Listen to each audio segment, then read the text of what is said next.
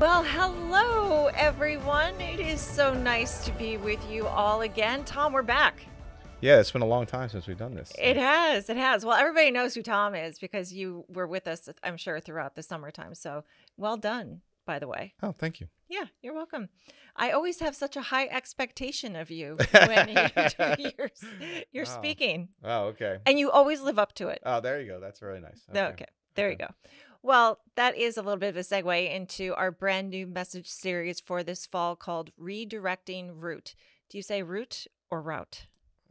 Route. I can't remember anymore. Don't talk about that too long in your small group because believe me, it has been a point of contention here with the staff at Nativity. So for sake of the series, we are calling this Redirecting Route.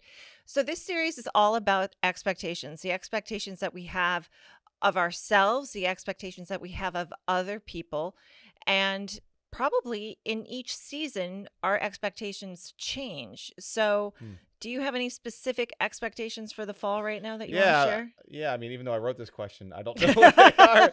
I mean, I think I kind of expect it to be busy because fall tends to be busy. It's a sprint to Christmas.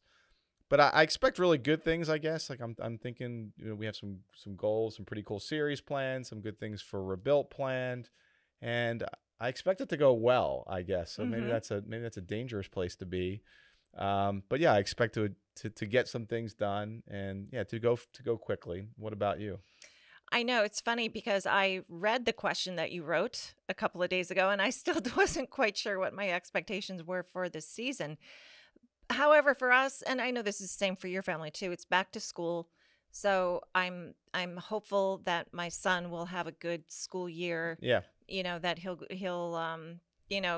get closer to friends, and he's a sophomore this year, and so he's no longer the freshman, but so he's not the youngest kid on campus, but he's still finding his way, and so I have expectations for him. But go ahead. I was saying, I went to work, you went to family. That's an That's because you're a guy and I'm well, a I woman. wasn't going to say that, but that's just interesting. That reveals a little bit where your expectations go, though, about a little bit about you, I guess. That's Yeah, and it's not a sexist thing. It's just where we are living. Yeah. It's where, yes, it is.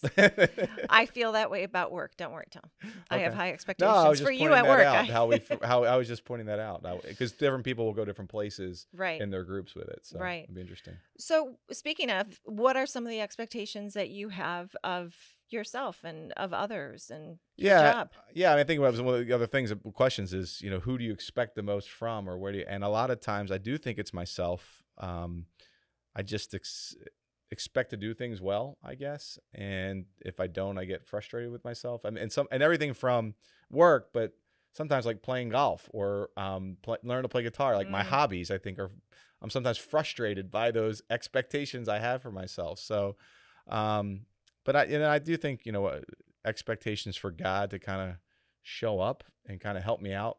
Actually, just something happened the other day, and Father Michael is quoted. I think it's Saint Teresa of Avila, like, God, if this is how you treat your friends, no wonder why you have so few of them. I got frustrated just the other day about that. So I guess I do have high expectations for God as well.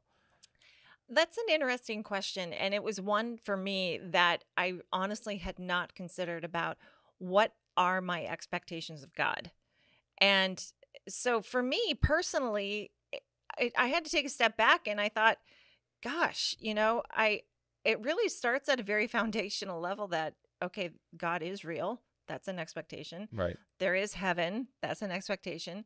But again, I almost felt guilty that was such a elementary expectation. It felt like a low bar, like low expectations for God. Yeah.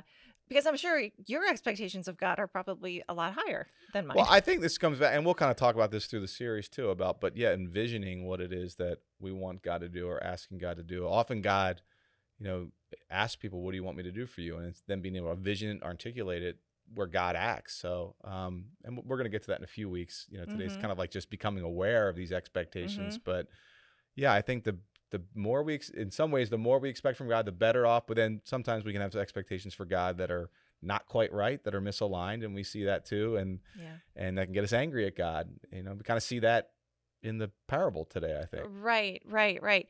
Well, we're going to take a look now at the parable that Father Michael talked about specifically in the message.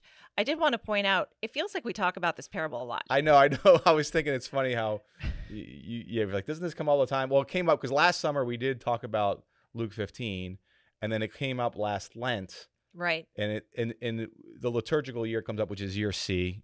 It comes up twice. So Okay. you did have it last Lent, and now we do have it again this fall. But But then it won't come up again for a while, Kelly. So it's okay. oh, well, I was just going to say, does it come up so often because there's a message in here that's so poignant or Well, more poignant? I think what's one of the great things about the parable of the prodigal son, I think there's so many different angles to take on it. So, like, even a few years ago, we did a series on money, and we talked about the money that's aspect of this. And I think we're talking about expectations, as we'll get to in a second. I think it's such a rich parable in so many different ways. So, Well, that's how the whole gospel was today yeah. with the three different stories. So let's jump into this one. So Luke 15:25 through 27. Meanwhile, the older son was in the field. When he came near the house, he heard music and dancing. So he called one of the servants and asked him what was going on. Your brother has come, he replied, and your father has killed the fatted calf because he has him back safe and sound. The older brother became angry and refused to go in. So his father went out and pleaded with him. But he answered his father, Look, all these years I have been slaving for you and never disobeyed your orders. Yet you never gave me even a young goat so I could celebrate with my friends. But when this son of yours who has squandered your property with prostitutes comes home, you kill the fatted calf for him. My son, the father said, you are always with me, and everything I have is yours. But we had to celebrate and be glad because this brother of yours was dead and is alive again. He was lost and is found. Do you relate to the older brother or the younger brother? I relate to both actually in some ways, but yeah, I mean, I think though you see, as Father Michael talked about, all the expectations the older brother had that he never articulated. Well, you never even gave me a goat with my friends. Father, why haven't you given me more? Mm-hmm. And I think we can get like that with God as well, and other people too, right? Right. And as Father Michael said in the message this week, like, yeah, it's tough. You can have that experience of somebody coming at you of like, I didn't know that was an expectation for me. It happens in workplaces all the time, right? And it can happen in families and homes and marriages and things like that. I didn't even know that was an expectation. Right. And as he said, build up that resentment. And again, so I think we can build up that resentment when it comes to other people. We can build it up resentment with God. God, why aren't you really looking out for me or taking care of me? So, yeah. So I guess a little bit the other day, I grumbled and complained to God. I think I complained to him, but yeah, God, why aren't you helping me out here? I'm in a little bit of trouble. I do that often. Yeah. So that was really a key point of the message today, that when you're grumbling, when you're complaining, it's really about an unmet expectation. And when it comes to our relationship with God, I know, there are so many people, especially, folks that I grew up with, who are like, well, as long as you pray this way and go to mass and you do all these things, everything will work out okay. Yeah. And then that is when you get an unmet expectation. You're like, God, why are you doing this to me? I've been dutiful. I've been faithful. Exactly like the older brother, that Mm-hmm. I've done all I'm supposed to do. So God, you're supposed to hold up your end of the bargain, which sometimes is maybe give me things, which is sometimes maybe I'm supposed to have a trouble-free life. And, again, that's where we have to, just like with our human relationships, where do these expectations come from? Where did we form them? Why do we have them? Search our heart for that. Again, for God, for our closest relationships. Where do these even come from? Right. And I think that's kind of like why this is a good start. We're gonna take our time. This is why we do a series, is so we can explore all these things. And I think especially in the fourth week, we'll look a little bit more at expectations about God. But this week, yeah, God, anybody else, and kind of just examine them, reflect upon them. Yeah, and I really liked the final note from Father Michael's message about how simply lowering your expectations to have none, so that you're never disappointed, is not healthy and is not the way God wants us to live. Yeah. And yeah, that's talking to me right there, because I've been there and I've done that, and it doesn't work. You still get disappointed. So anyway, we're going to talk about that more. All right, everyone. Well, we thank you so much for joining us today. Tom, do you want to wrap us up in prayer? Yep.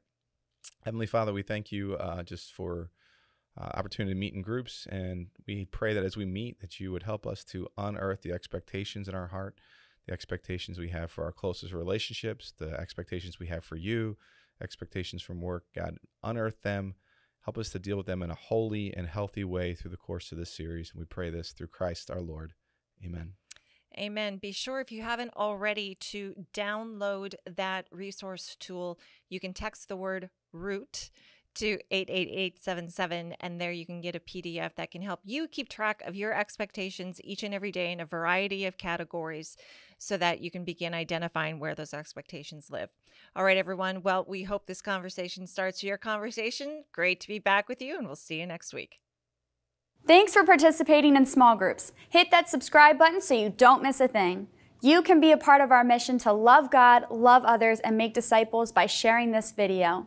We're so grateful you're a part of our community.